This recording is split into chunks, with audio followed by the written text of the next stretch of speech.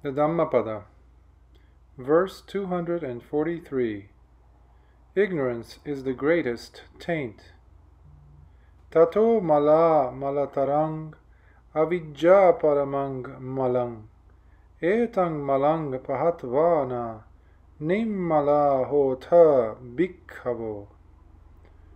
A worse taint than these is ignorance, the greatest taint. Abandoning this taint, be taintless, O bhikkhus. A man whose wife committed adultery. A man's wife committed adultery. On account of his wife's misbehavior, he felt ashamed and avoided all his friends. He also kept away from the Buddha. However, after some time, he went to pay his respects to the Enlightened One. On learning the reason for his absence, the Buddha said, "My disciple, those women who have no moral shame are just like a river, or a road, or liquor shop, or a rest house, or a water pot stand at the roadside.